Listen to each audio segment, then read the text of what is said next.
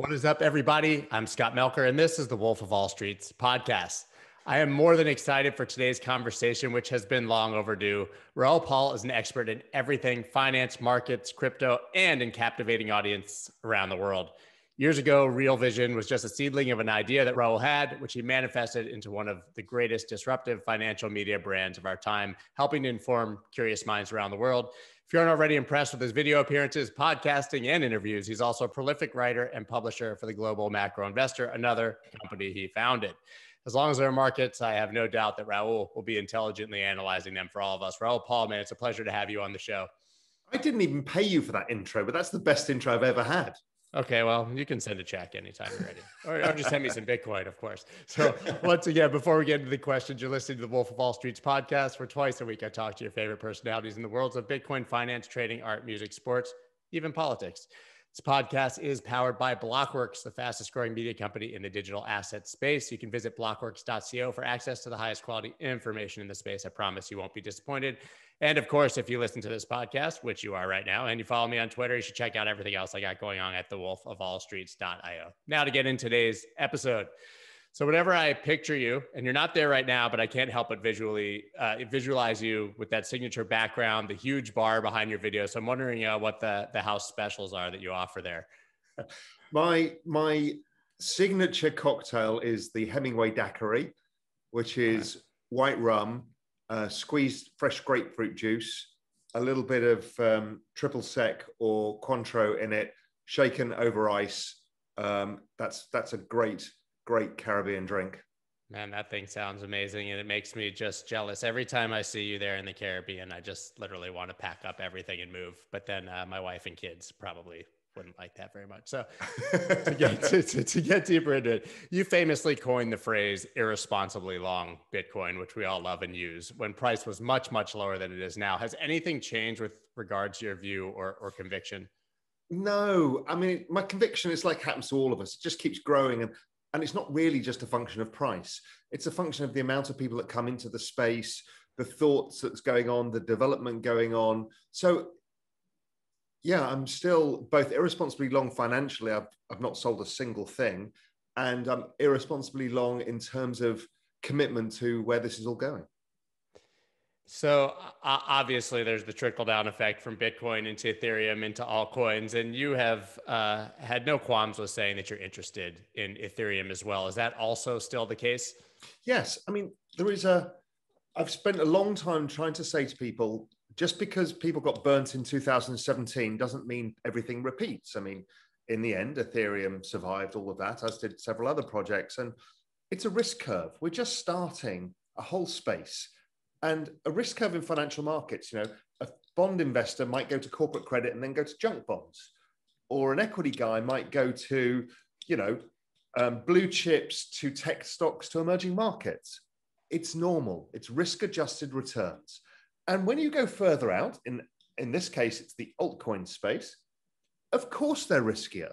So of course you take less risk, unless you really know what you're doing and you want to commit to that. But for generally speaking, you take much less risk, and the idea is you get compensated by the returns, but you may not get because it's risky. I mean, the word risk is a real word. It's not a one-way bet. And how deep down that rabbit hole do you foresee yourself going beyond the, top 10 market cap Yeah, I mean, at this stage, I don't have the bandwidth. There's way too much to learn. And I don't have the ability to understand. I'm a macro guy. I'm not a stock picker. So therefore, I'm not a token picker either. Some people do exceptionally well doing that. We're seeing that with people like Jeff Dorman at Arca and, the guys at Delphi and stuff like that. Those guys figure out the ins and outs of every single token. I'm just not that guy. So really, for me, it's the top down. Where is this space going? Where are the opportunities? Can I broadly represent that view? Now, I actually read that you started by training people in technical analysis, which I found really, really interesting, because there's always the debate as to, whether technical analysis is a useful tool. I obviously believe so for various reasons, but I'm curious, where did you learn technical analysis? How passionate were you about it? And is it still something that you view as a useful tool? So I got my first job out of university was a graduate trainee at a company called Dow Jones Teller Rate, which was the Bloomberg of the time. And I was supporting the technical analysis product. I didn't know what technical analysis was during my economics degree at university. I think it was a half-hour lecture, which is like charts don't really work, but some people use these. So I had no idea. But then they gave me this huge book, which was John Murphy's Guide to Technical Analysis of the Futures Markets, which it's now called Financial Markets. And I had to read it. And then I had to learn how to show people around this product called TeleTrack, which was the charting product. I had no idea. And the first people I ended up interacting with was all of the famous prop guys from Goldman who ended up forming the Tudor office in London when they all left in the early 90s. And, I had to teach them a lot of it. And then from then on, I just taught myself and realized that I was a very visual person. So it actually just helped me. Because somebody can say to me, what do you think about German bunds? I have no idea. Put the chart up. I've got an opinion, some sort of opinion, something more informed without knowing all of the fundamental analysis. It's very helpful. And then I learned over my career that all the macro guys, because we have to look at so much stuff across so many different parts of the ecosystem, that charts is where everybody starts. You start looking for the interesting charts and thinking, now all charts are really, it's not voodoo, it's just human behavior. It's just human behavior. Because basically, if you go into a crowded cinema and shout fire, 8 times out of 10, people will do the same thing. So it's probabilistic outcomes based on human behavior. And you can also see where it's come from. Were people panicky? Were people overconfident? It's not that complicated. But again, people don't like it because people want to treat everything as a science. And life is not a science, it's an art. I absolutely agree that I view technical analysis as an art or a pseudoscience, I guess, if you want to be. But it's literally supply and demand, support, resistance, all of these lines exist solely because it's where people place their orders based on their lack of emotional control, right? Well, one of the great learnings for me was, I remember back in 2000, Microsoft was breaking its 50-week moving average. And I'm like, I didn't really care about moving averages. But what I realized at the time, everybody was dollar cost averaging into stuff. And basically what it meant is everybody looked back at their P&L and realized over the last year they'd lost money. That's what happens when you break the 52-week moving average, is everybody's lost money for a year. And that happened to be a psychological point where everyone's like, oh, fuck this, I'm out of this. Right. And they sell their Microsoft shares. And then you're like, yeah, I get it. Humans are humans. We're all idiots. We do the same thing. Yeah, it makes absolute sense. So I want to talk a bit about stimulus, because obviously we just saw 1.9 trillion in stimulus. Now they're proposing in the United States a 3 trillion infrastructure, and an announcement that in April we will get yet again more stimulus. So I'm curious how that's sustainable and what your thoughts are on that plan. It's absolutely sustainable for the government to do it and the central bank to keep financing it by the way that they look at the world. So they will keep doing this. This will not stop because, let's face it, I don't know what I would do being a central banker or a government official right now. True. You've got an economy that's totally broken. The stock market, we'll come on to that in a bit, doesn't really represent what's going on Main Street. So businesses are destroyed. If you go to the US, infrastructure is like third world. It needs to be upgraded.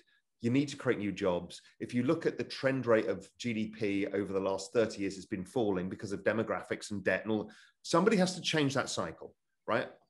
So are you going to just throw out the rule book, go for MMT? I get it. What else are you going to do? Austerity? Forget it. Yeah. So you're going to do something. So that is going to happen. And everyone's going to go, inflation, CPI is going to go up, and it's not. And the central banks are going to declare victory. And meanwhile, suddenly you'll look around and the stock market's gone up another 100%. And the price of some of the commodities have, and the price of artwork, and the price of anything with a fixed supply asset. And then you'll realize that what they're actually doing is debasing the currency. The dollar won't fall because everybody's doing it. It's the value of fiat currency overall. This is what people don't get their heads around. They keep saying the dollar's going to zero. No. The Europeans are doing the same. The Japanese are doing the same. The Brits are doing the same. The Aussies are doing. It's a massive devaluation of fiat currency overall. Which is interesting because at this very moment, we're seeing what some are calling a reversal, or at least a bounce in the dollar. And it's showing quite a bit of strength over the past few months, actually, if you look at it now, which, like you said, it seems counterintuitive to anyone who goes, well, print, print, print, print, print. How does the value go up? I mean, what do you make of this dollar bounce that we're seeing at the moment? I mean, I've been fully expecting it. The US is the best performing market in the world. The technological rate of change in the US is probably faster than elsewhere right now. I mean, China's, Asia's doing pretty well, but it's sucking in the world's capital. Also, everybody's short dollars from debts. I mean, there's 13 to 15 trillion dollars that people are short. So if you've got a cash flow squeeze going on anywhere in the world, they're scrambling to buy dollars. We've already seen that in Brazil because the virus has come back to Brazil with a vengeance. The Brazilian real is now falling every day. The dollar, it's very hard for the dollar to go down because of this dynamic. It's 88% of world trade. Everything is priced in dollars. Right. So it's really a measure of relative strength, not strength itself, right? As long as you're doing better than everyone else, it will continue to rise, even if you continue to print and you continue to inflate. Or the world goes to shit as well. And then people go to dollars because it's safety. So it's called the dollar smile. When things go well, people go to dollars. When things go badly, they go to dollars. When the world is kind of muddling through with, the US growing at 1.5%, the money tends to flow out of dollars and goes out the risk curve and goes out to emerging markets and other places. So, so if you're a government or a central bank and you're debasing your currency, for what it appears to them is there's no real consequence, right? Because the dollar hasn't got trashed, rates don't go up, CPI hasn't gone up. So where's the payback? Now, the payback is for you and I because we can buy less housing with our income or less of a share of the S&P or a company or whatever it is, less of a share of the fixed assets. And this exacerbates the 1% versus the 99 because the 1% can afford to buy assets and they go up and they compensate for the debasement of currency. But your income doesn't go up. So people who just live off income can't invest. They get proportionally less investing. So to give it a comparison, a baby boomer who was 32 years old in 1980 could buy something like 60% more property, 60% more S&P, 60% more gold than a 32-year-old millennial now with the same inflation-adjusted income. So it's the investment assets that have gone up, which is why the rich get richer and not the income.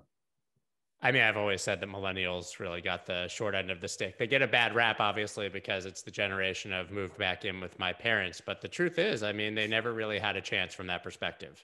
No, because if you think about them as 30-year-olds, so they're starting to come into peak earnings now, or, proper significant earnings, equity market, all-time record high valuations, fixed income market, all-time record low yields, credit markets, all-time record low yields, property prices, all-time record highs.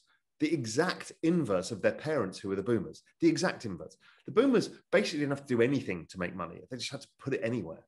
So, and then the third part of this is they ended up in debt as soon as they were, by 30 years old, they all had like 50 grand's worth of debt or 80 grand's or 100 grand's worth of debt from university. Their parents never had that. So they had everything going against them until crypto came along, which is one of the great opportunities. And there's a bunch of other stuff going on in the background as well that I think is going to change this whole dynamic. All right, can you talk about those other things? I mean, everybody, obviously, we talk about crypto ad nauseum on this show, on Twitter, and everywhere else we can find an unfortunate human who will listen to us. But what are those other things?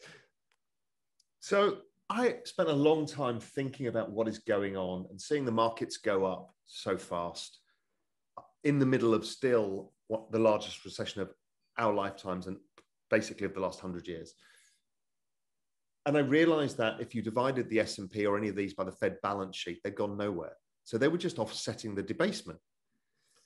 So I started looking through all markets, thinking, okay, what's offsetting and what's not? And what's interesting is the S&P was basically just about offsetting it. Gold was doing okay, but not great. Real estate was about the same. They were all kind of trading in a range with each other, which showed you this denominator effect that I'm talking about was happening, except two things, the NASDAQ and crypto. Let's forget crypto, the NASDAQ. Why?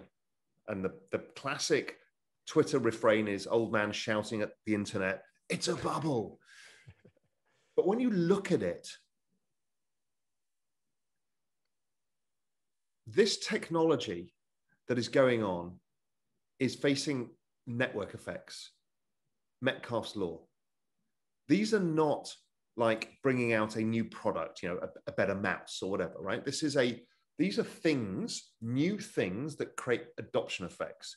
Adoption effects, network effects, Metcalfe's law don't price in PE ratio terms. That's why nobody owned Amazon all the way up, particularly cynical people, macro people, gold bugs. It's like, I can't own this. It's right. a and PE of 600. why Tesla at its valuation was still rising. Correct. And nobody got it, and they still don't get it. But those FANG stocks have outperformed, and we all got it wrong, to be honest. We all got it wrong. And because we didn't understand. But the more we got into crypto, the more we started to understand network effects and realizing that it applies. Okay, so what is coming down the pike is something so extraordinary that I've just changed my entire macro framework based on it. Wow. Is thinking about this, thinking about, okay, what is the true denominator, and realizing, okay, technology is outperforming crypto. And then you start thinking, right, we've just developed a mRNA, I can't even pronounce it ever, the vaccine that has come in basically in 2 months. Groundbreaking, 20 years of work, but they basically cleared it through. Now that may clear malaria and a whole bunch of others. People are working on cancer stuff using the same technology. Biotech is going to have money thrown at it. That's one. The other one is I was writing a piece about carbon offsets in Europe, which is a fantastic trade. And writing that piece, I realized that the EU is basically going to reduce all its carbon emissions 65% in the next 9 years, right? And it's going to drive a massive green revolution. And it's happening everywhere. It's not just the EU. And before it used to be, oh, it's 20 years ahead. It's now happening. Every car outside my window here in the Cayman Islands, in 10 years' time, it's going to be obsolete. Sure. So think of the number of cars that have to be sold, electric cars. Think of the technology that goes with electric cars. Things like edge computing, localized networks. What does 5G fit into this? 5G is being rolled out around the world, so everybody has access to super data. Now, anywhere that doesn't have 5G is getting Starlink and the other ones that, Elon Musk Starlink, right? So basically you're about to connect the entire planet with free data in the next 5 years. Everybody. You're then going to give them the whole crypto world of digital banking, digital money, stores of value, all of that. You're going to then be able to distribute computing power across massive networks, distributed computing like we do with cloud. That increases the computing power for science. And I mean, it goes on and on and on. We've got autonomous driving, autonomous cars. I mean, that's coming in the next 5 years. I think somebody between Tesla or Google is going to get that across the line. Sure, it'll be for Amazon delivery vehicles first or whatever. So we've got a ton of these technologies, and I've only listed some of them that are all coming out in the next 5 years. None of these are ideas now. They're all products. They're all happening. The Internet of Things, all of this is happening. So we're going to go probably through the largest change in human history of technology in the shortest period of time. And everything has network effects. None of these are new products. These are new ways of how we create productivity. We've also got the metaverse, the digital world. I think the metaverse itself can double the size of global GDP because it's like discovering the Americas again. It's a whole new world where you can earn money, own real estate, do investing, create businesses, live essentially. Okay, so you've doubled the size of the world. People don't get their heads around the size of what is happening.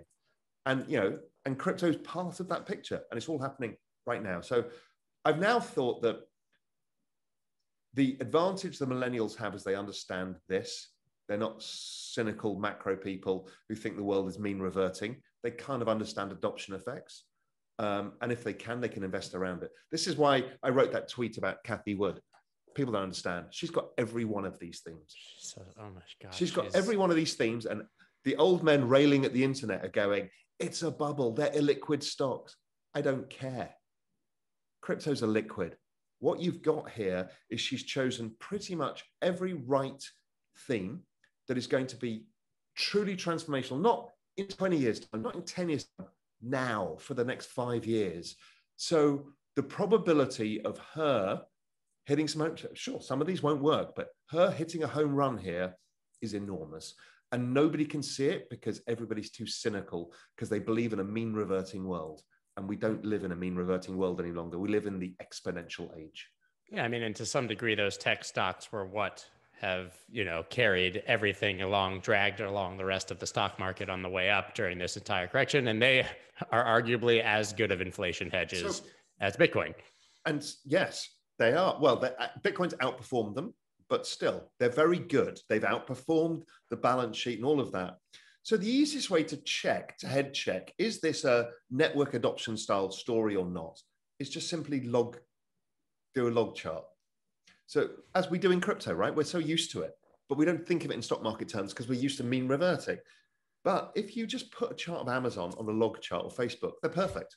They're just perfect network adoption models. They're exactly the same as Bitcoin, exactly the same as Ethereum. They're all the same thing, which is they're just network models. It's brilliant. What's up, guys? If you've been following me literally for more than 5 minutes and you don't live under a rock, then you've probably heard me talk about Voyager, which is where I invest and trade Bitcoin and other assets. I love this platform so much. I literally can't stop talking about it. Now, it's so easy to just go download the app, start an account, attach your bank account, and start trading 55 assets completely commission free. I've saved so much money on fees. It's a complete joke. And the best part of the whole thing, and why honestly I prefer them to everyone else, is because while you're trading or holding, you can earn an insane amount of interest, up to 10% on USDC, 7.25% on Bitcoin, and 6.25% on Ethereum, and a number of other assets actually. And all of this is with no lockups or limits. You should absolutely try Voyager. Go to investvoyager.com, or you can search for Voyager on the Apple App Store or Google Play Store and get $25 in free Bitcoin when you use my promo code SCOTT25. What are you waiting for? Go. This episode is brought to you by Mina, the world's lightest blockchain powered by participants.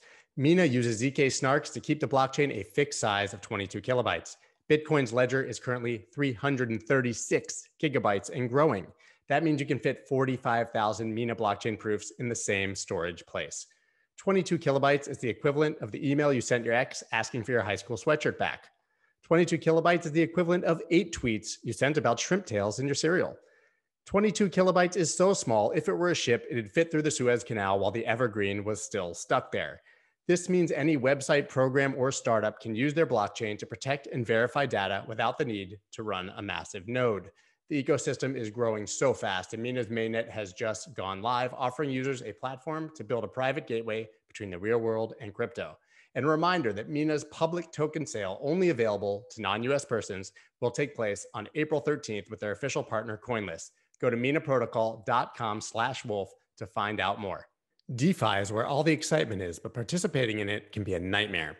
Not anymore with Matcha. Matcha makes it ridiculously easy to create a wallet, onboard new users, execute trades, and source liquidity. The best part is that it's cheaper than Uniswap and delivers the best prices on the market by aggregating all the available liquidity and routing to the best source. My favorite part of Matcha is that it offers high-level trading features like limit orders, liquidity depth visualization, gas efficiency, and more. Sign up for Matcha now at matcha.xyz/wolf. That's matcha.xyz/WOLF, and join the tens of thousands of traders who are already a part of the movement. It's funny you talk about the cars outside your window. I have a 6-year-old daughter, and I'm a huge Tesla fan. And she asked me the other day, she's like, well, when am I going to learn to drive, Dad? And I said, never. You're not going to drive. Your driver's license is 10 years away. Everybody will be in, just like you said. I mean, every car will be driving itself. She'll probably never drive a car. Yeah. right? Yeah. I mean, the notion seems absurd, but I think that that'll be the case even for 10-year-olds. And she may never work in the physical world. She may I mean, work in a virtual, she may never attend a physical university. I mean, this is the magnitude of what is happening here. These are not kind of science fiction stories. I mean, there was an amazing story of, during lockdown, one of these school teachers or university lecturers, I'm not sure what it was, decided to hold his lectures in one of the metaverses and got the kids to go to attend there. And he found that it was very natural for them to do it. So, and then they were interacting with each other because they could see each other's avatars, and there's Joey there, and there's, Tina over there. They all chat to each other. And I'm like, okay, yeah, I mean, everything has changed.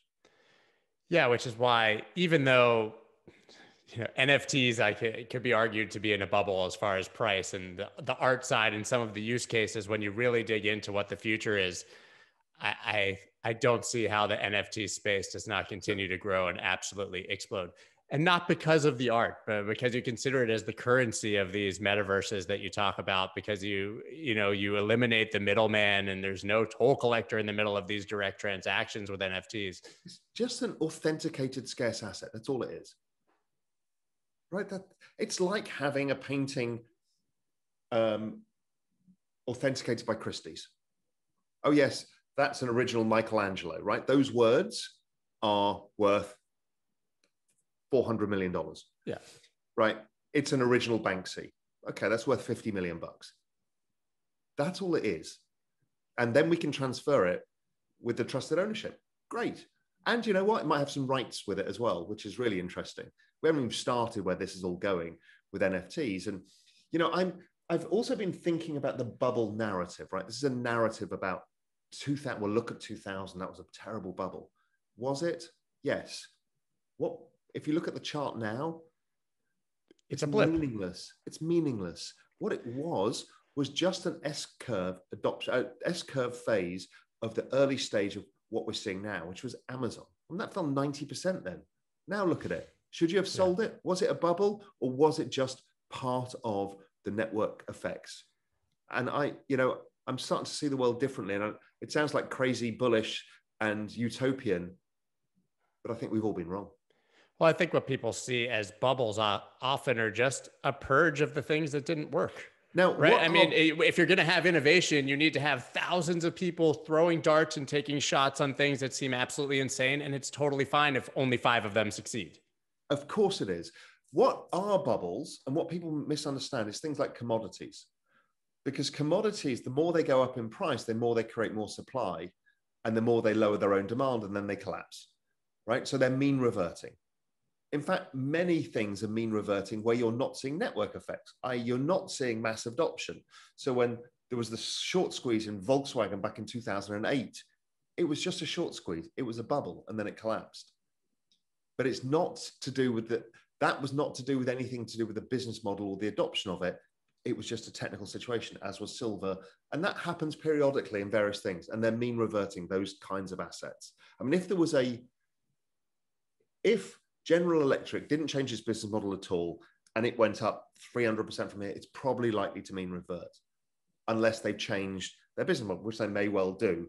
But it's just, we need to get our heads around the different types of businesses.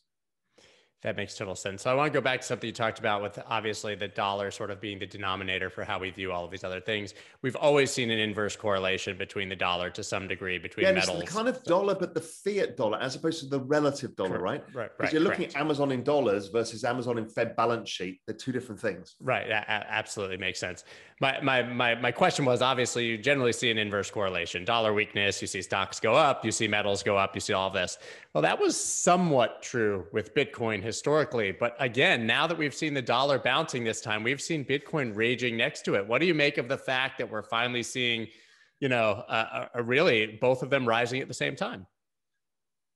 Again, we talked about the dollar is a very different beast, and nobody really knows what drives it. It has what's known as a Bayesian distribution, which means that there's multi-factor kind of variables that affect it at various times. It could be current account deficits, it could be flows, it could be M&A, it could be interest rate differentials. So it's really hard to forecast currencies. In fact, the best forecasting of currencies is done by technical analysis because nobody knows how to model them. They're really complicated things. So there is times when crypto is correlated and times where it's not. Now, sure, if we have a massive risk off, let's say the dollar DXY goes to 105 in the next month, well, the chances are crypto is going to sell off because everyone's going to freak out. Last March. Is that a correlation? No. That's a passing correlation built on risk. There is a risk correlation between all assets because in the end, if you're going to liquidate some stuff, you're going to liquidate some stuff, whatever it is. So, but the overall correlation, that's the great thing, is Bitcoin is not correlated. Oh my God, thank you.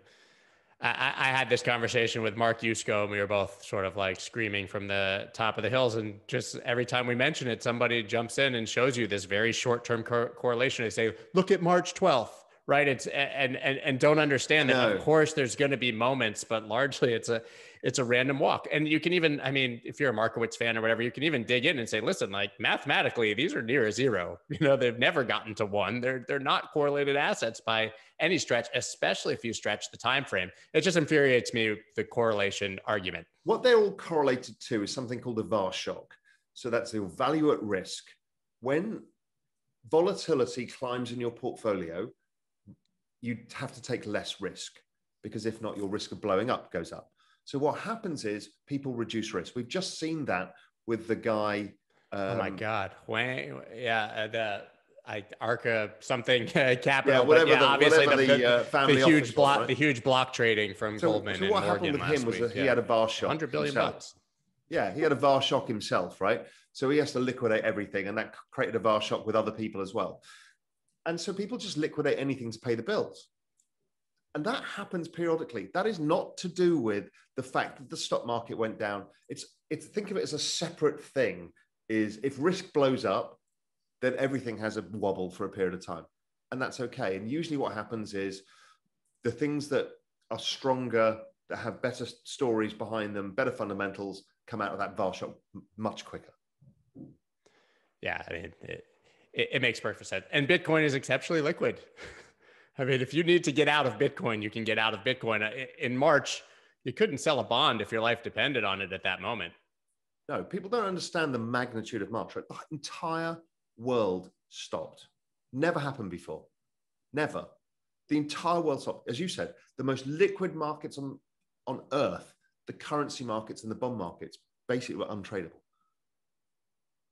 Because everybody was at home. There was no risk management. Nobody's in the office. There was nothing. There was no trade going on. Nothing. The world had stopped. So that is the most extreme situation of all time. So if we're trying to correlate Bitcoin to that, this is madness, right? This is.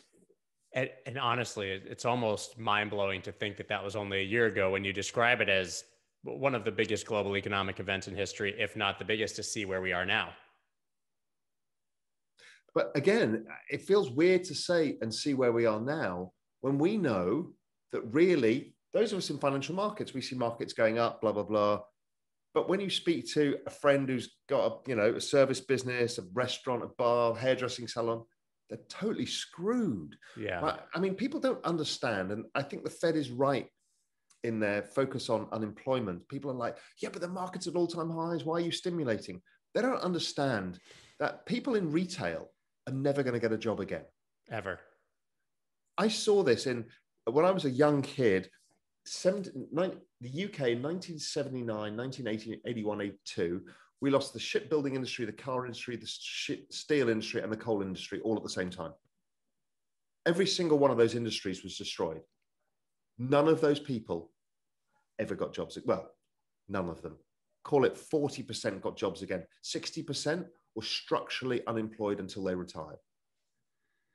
Okay, so then what happens now? If that's the case, you can't just use stimulus, obviously, to keep them afloat, especially knowing that the price of goods is going to rise. So you presented sort of... The price of goods is not going up. Excuse me, relative, the power of the dollar will be devalued and you will not be able to buy as much of the same price goods with your money. But either way, their buying power will decrease. Well, I don't know, because the buying power of, again, it depends what it is. I mean, food inflation, it's all passing. This is not correlated to Fed balance sheets or anything else. The deflationary impact of technology on food, finished goods is enormous. It's on assets that the real issue is. Right. But these people, the answer is I don't know.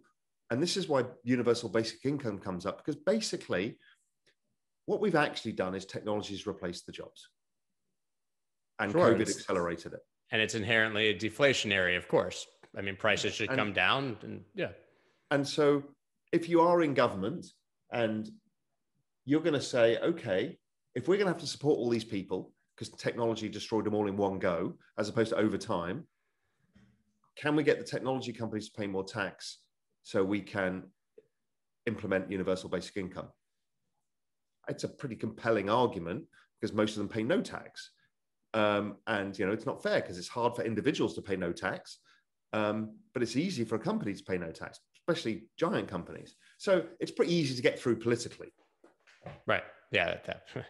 Nobody's going to be mad if they see the corporations taxed more heavily. The citizens. Except the rich investors who've managed to own Amazon shares, right? But nobody else cares if Amazon actually pays 25% taxes. Absolutely. So you've reported recently, obviously, that you're seeing interest from sovereign wealth funds in crypto. I know that there was a fund in Singapore.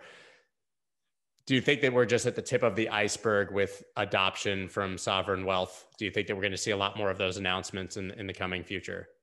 Yes, and because Bitcoin, as soon as they understand that Bitcoin is a very, very long duration asset, it perfectly suits protecting the wealth of nations.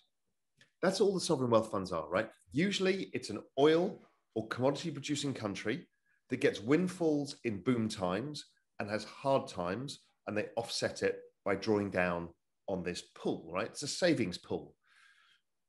Now, that savings pool needs to grow over time. A lot of it's denominated in US dollars because everything's in dollars. So they try and diversify, but to have assets that offset global inflation or global debasement of currency, etc., it's a perfect asset, particularly because it's so skewed to the upside that they can have a 3% allocation. They can lose half of it and it makes no difference. But if you get it right, it really does make a difference to the portfolio. So I think it's very well suited. The problem is, as I've argued all along, is they can't really come in until it goes up more in market cap. Right, it's just not big enough. Just not big enough yet. Because so these guys are, Norway, I don't know, it's $1 trillion, I mean, these guys are huge, huge. And they, they're not like BlackRock, which is, a few $1 trillion, but they've got millions of different funds. These guys are basically one gigantic asset allocation. It's, a ticket for them, they even allocate hedge fund ticket sizes of like $1 billion or, $500 million. So let alone doing something like this. So they need to put 10, 20, 30 billion dollars at work just to have a minor allocation. It's huge. I've made the same argument for the larger corporations. You love, obviously crypto Twitter gets deep in the argument of when Google, when Facebook, when Apple, all of these. I mean, it's always been my argument that it's really just not big enough yet. It's getting there now. I was really making that argument when we were at 10, 20,000. So maybe now you can get 1% in, but I mean, what is the market cap level when this becomes really, really interesting to the huge money? I think 10 trillion, I think something like that makes sense. Gold or bigger. I think also it is interesting. I think Michael Saylor's been talking about this, but I don't think he's explained it super well. He's talked about the cost of capital being 15%, and therefore all of these corporate treasuries invest in bonds. What he's actually talking about is if you take the printing of the balance sheets by the G4 central banks and you annualize it, it's growing at about 15% a year, which is that denominator falling by 15% a year. So you do buy bonds. So now let's say you are Microsoft. Okay, you've got this gigantic corporate treasury, several $100 billion in it, and you've got a bunch of credit and a bunch of normal stuff. Now, all of that is underperforming the Fed balance sheet. Now, does it really matter because wages are also underperforming everything else? It underperforms because people like Microsoft do two things also: buy companies and buy real estate. both of those are priced in Fed balance sheet terms. They keep going up because they're fixed assets. So they haven't got their heads around this yet. I think people haven't really explained it to them that sure, your cash flow and the corporate credit that you own will carry on for your needs for, salaries or whatever else it is, general organic growth. But if you want to buy things, they're more expensive. So I found it very interesting. Obviously, speaking of Michael Saylor, first, I don't think that anybody else is going to do quite what MicroStrategy did. Right? I think we'll see more of the approach where a company invests 1% to 5%, not goes all in on that level, but I love it. He just hosted, now it's been months, some say 2,000 corporations teaching them how to put Bitcoin on their balance sheet. And we haven't really seen any announcements. I was expecting that we would sort of see a flood, but do you think that that's something that's still coming and they haven't reported yet? Or again, this space makes me laugh because this space has all come from retail investors who really don't know how the institutional world works. The due diligence, I've been helping tons of people trying to get across the line, and the amount of meetings and the risk meetings and the meetings with the prime brokering or the custodians, and then the reports that need to be written. It's endless. It's endless. So, and particularly if you're a public company, you've got further things that you need to do. If you're a pension fund, pensions will do it for 3 years. That's right. So yes, of course, it's all coming. And it just takes time. And most of them won't announce it until it's in their filings. So that's the end of each quarter. So we'll get a bunch we'll hear about next time. We'll all go, oh my God, so-and-so's bought Bitcoin. Then we'll do it in another quarter. It's ongoing, right? Yeah, and it's going to continue. We're just going to keep seeing it. So speaking of, pensions and endowments being this huge wall of money, obviously, what is it going to take to get them in? Is the answer an ETF? Is it $10 trillion market cap? Do you think that that's something that we can see in the near future? I think it's, I've talked a lot about the pension crisis. They're underfunded. And they took a lot of risk with people's money and put it all into equities. Now, it's still not enough for people to retire. So we've got a huge problem. Can Bitcoin help plug that gap? Yes. But they're structurally got a real issue because you've got this millennial cohort that needs to buy a lot of stuff, and that's fine. And that's piling through in the passive investment vehicles and stuff like that. And then you've got this 76 million Americans who are trying to retire and can't. It's a bit of a messy situation. I do expect pension funds to come into the space because they need to. The long duration asset works well for the millennial. It could save the boomers, but there's a lot of risk to do it. So I don't know. 10 trillion market cap. They can't not, right? But there again, Don't forget everyone, again, the spaces makes me laugh because everyone's like, oh my God, but gold's a 10 trillion market cap. Yeah. Find me a pension fund that invests in gold. Yeah. It's like about 3% of them. Nobody cares. So it's not really an asset people think about. So it's really funny, this gold versus Bitcoin thing, because actually, and Dan Tapiero talks about this a lot, nobody's in gold anyway. Literally. It's basically family offices and retail and central banks that own gold, but not pension funds. Some endowments do, but not really. So when do central banks own Bitcoin? I think it's going to come from a small nation, somebody like Costa Rica or somebody like that. Somebody who's had currency problems in the past, and they've got a progressive young leader who says, let's just own some of this. So it's coming. Does it come on this cycle or the next cycle? My guess is actually this cycle. There'll be somebody small and everyone will laugh at them and say it's ridiculous, as is the way, right? Yeah, I wonder if, it's not like there's any mystery around Iran and North Korea's interest in Bitcoin. I would imagine that there are nations, as you spoke with Sovereign Wealth, who are heavily invested in Bitcoin one way or another already. Just maybe not the ones we would hear about. Yeah. Now, why are North Korea and Iran interested? Very simply, Iran has cheap energy and it's a commodity for them to manufacture and sell that has a global market that doesn't require supply linkages, which the Americans choke.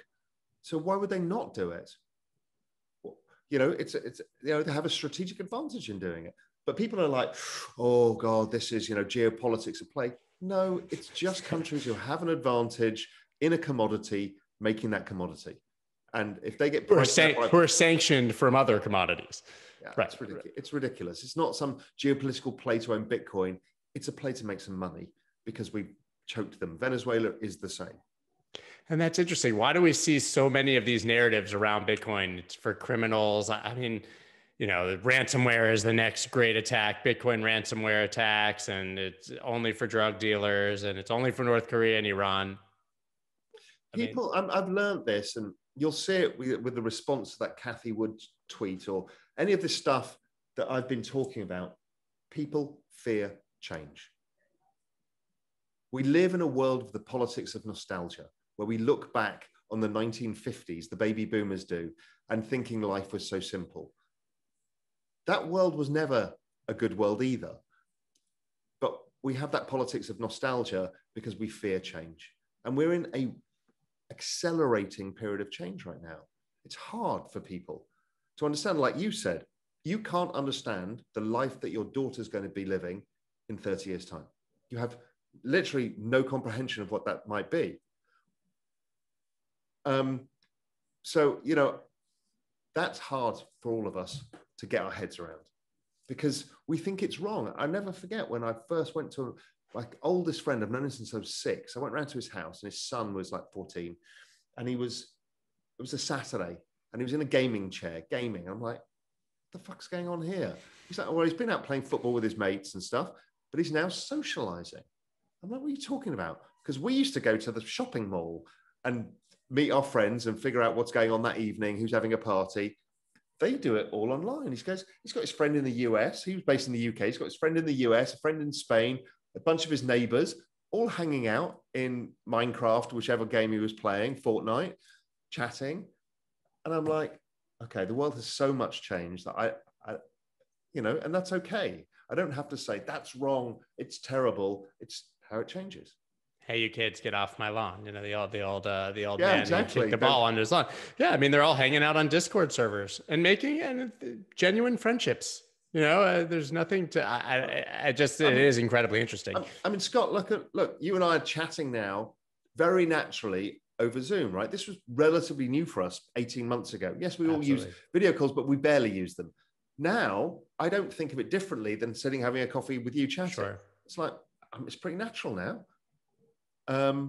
That's how fast we can change. But if you tell people, well, we're only going to speak to each other on video calls and people are going to know, what about human interaction? This is human interaction. It is. Yeah.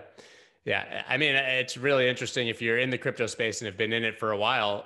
I think everyone finds that some of the people they would probably count as their best friends, they've probably never met in person. Yeah, exactly right. And what a paradigm shift that is. So yeah. I'm very curious as to your thoughts on central bank digital currencies. We obviously saw recently that MIT and the Boston Fed, will be coming out with prototypes soon. We know obviously what's happening in China. What do you think that the effects of central bank digital currencies will be on money structurally, but also, more specifically on Bitcoin? Again, we don't know. What we do know is they're going to get something out. I think the argument that I've been hearing that I think is pretty reasonable is that they should not be doing it themselves. They should let the private sector, they might want to own the wallet or the on-ramp or off-ramp so you can have a government wallet or whatever it is that they need to get their taxes and get their KYC and AML, right? We're not going to get round that. Should the private sector do it because it innovates faster? Most likely. I don't know if that's the way it goes, but that would make sense to me. I think the innovation is going to come in behavioral economics that I've mentioned many times to people. I think having digital money allows behavioral incentive systems. We're used to them on the internet. You do certain actions, you get a like button, you get, all this behavioral stuff that's built in, we can do with money. So when you asked me the question before, what do we do about all of these people in retail that couldn't get a job? Well, you can give them a different set of outcomes to others. So, let's say you do quantitative easing, you can actually give them direct capital from that. You can lower their tax brackets. You can do different things that's easier to do than it is. You saw trying to get stimulus to certain people was a nightmare. in the US, but you should be able to go to granular level. Those people in that town, you know, because they've had a hurricane, and we can then stimulate them without having to do a postal kind of sending out of check, you know, the madness of all of this. We can stimulate different things, create different incentive systems. So I think the world is going to change. I think, you know, one of the things of my exponential era basket of things that we talked about, I think behavioral economics is one of them.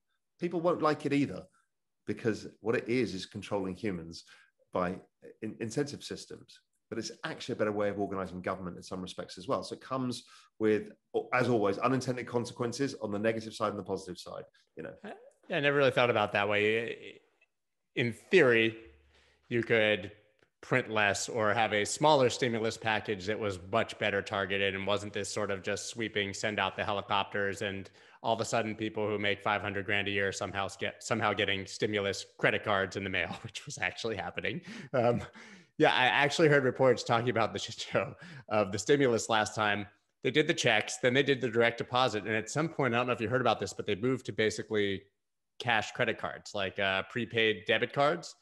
And people started receiving them in the mail, but they looked like generic junk mail, like all the, you know, fake credit cards you get. And people just started throwing them away and shredding them. And they were actually their stimulus. I mean, but yeah, Crazy. I know people that happened to.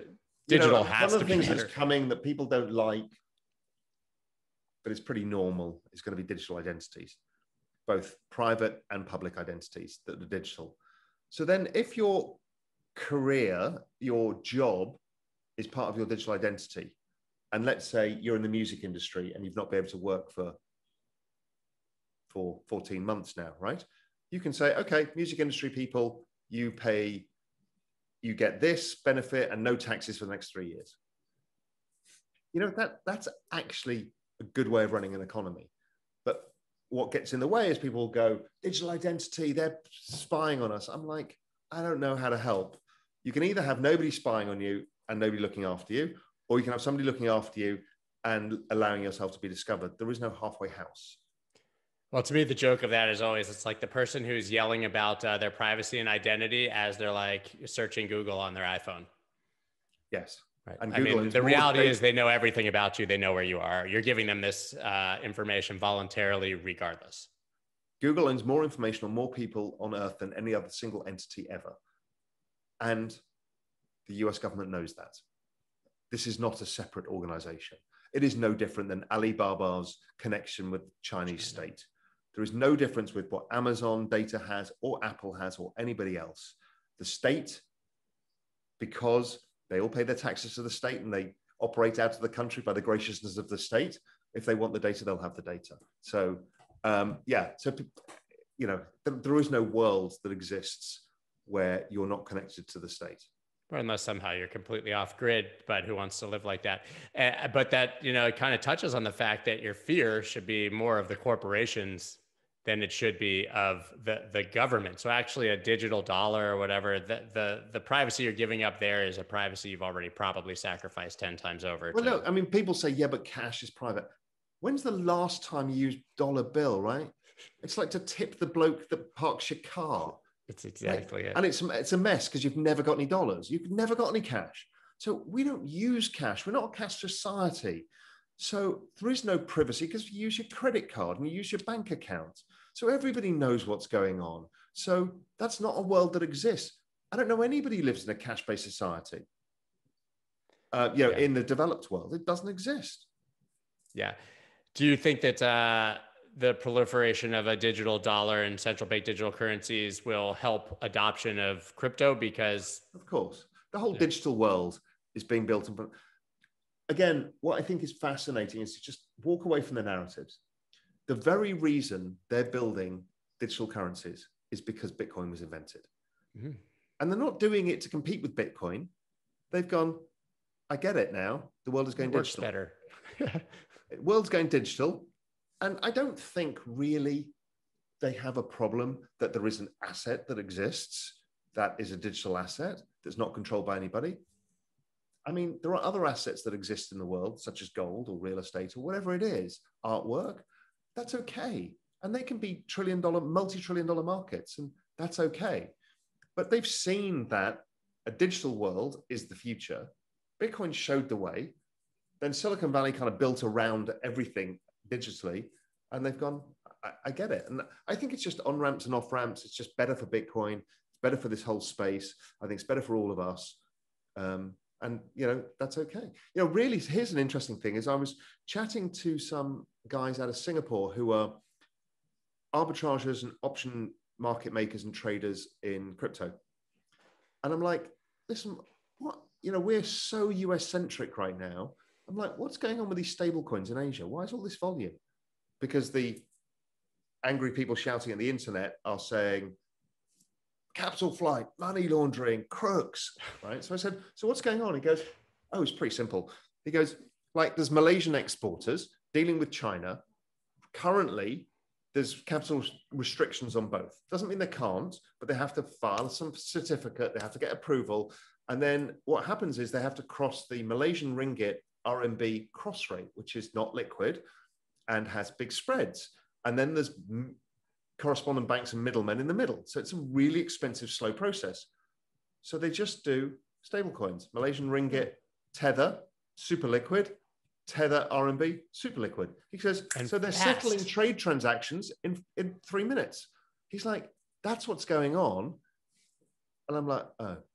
He said, it's just better. It's just better. Just better.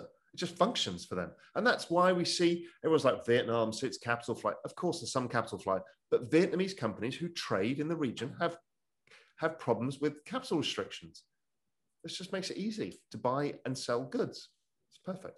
Yeah, I personally almost exclusively transact in stablecoins. Really? Even from the United States. Yeah, that's how I pay. I mean, it's a nightmare for my accountant, but that's how I pay employees. That's how I do almost everything. And I used to do it with Bitcoin. And I used to do it with Bitcoin. Yeah, you don't want to do that. I haven't taken that plunge, I guess, because I've just piled everything. I literally have no money apart from stuff that's in Bitcoin and Ethereum and some of this other stuff. But a friend of mine just sold some of his Bitcoins, like just top slice, and he's been in for a long time. And he said, I've just realized, Raoul, he goes, I just kept it in stable coins and I'm getting 6% interest. That's part of the and he's like, unless I'm buying a house or a car or I need it, he goes, I'm not sure that I need to use a bank account anymore. I think even I haven't gone through that realization fully. I know many people have.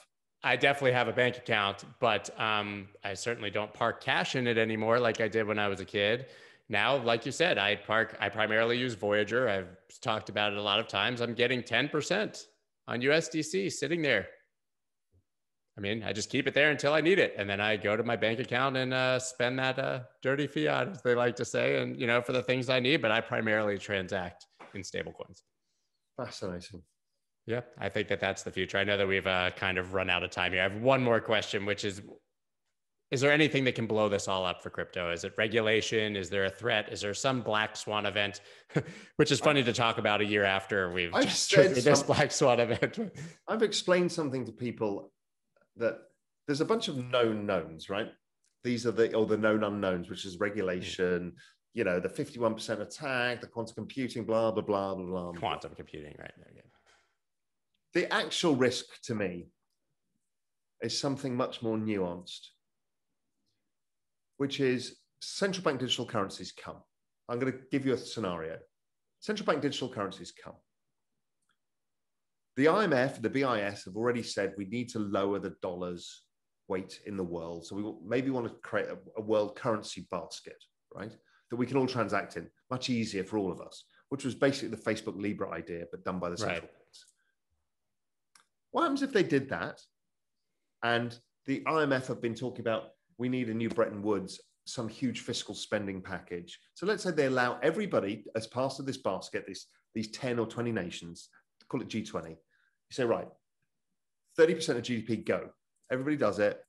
Stock market goes up, Bitcoin goes up, gold goes up. But they've done, and then they say, okay, now to remain in this basket, you can only inflate your money supply by 2%. And if you cheat, you're out. So therefore, you then have stability of money or relative stability of money. It makes Bitcoin at the margin significantly less attractive. Of course. Now, there's philosophical reasons and the non-centralized reasons and all the other reasons why Bitcoin is still attractive, but it makes gold less attractive, Bitcoin less attractive. This is basically the exchange rate mechanism we had in Europe for a while. That it didn't work, and I'm not saying it's going to work forever, but if they implemented that for 10 or 20 years, it's true. It would make Bitcoin less needed. Yeah, I mean, you're hedging against something that doesn't exist. Yeah, or there's a lower risk of right. it happening, therefore you need less Bitcoin. So right. That would be my risk, is if central banks understood why Bitcoin was powerful and changed accordingly. Can they do it? I've no idea. What probability would I give this? I've no idea. 10%. But it's interesting to think about, though. Well, thank you so much. I know we're out of time here. Where can everybody follow you, check out what you're doing after this conversation? Yeah, as easy. I'm always on Twitter at Raoul, Raoul GMI. I try my best to respond to as many people as possible. And also check me out on Real Vision as well. So if you're interested in the crypto side, it's free. And it's an unbelievable amount of incredible content. It's amazing. I mean, it's a game changer. So realvisioncrypto.com. It's unbelievable. And then all of the Real Vision macro stuff is there as well. There's a free YouTube channel, and then there's whole membership tiers. But realvisioncrypto.com, go there, sign up. It's free, and it's amazing. Well, next time we do this, I want to dig far deeper into that. It kind of just the time went by really fast. But thank you again so much, and hopefully we will do this again in the future. Scott, loved it. Really enjoyed it.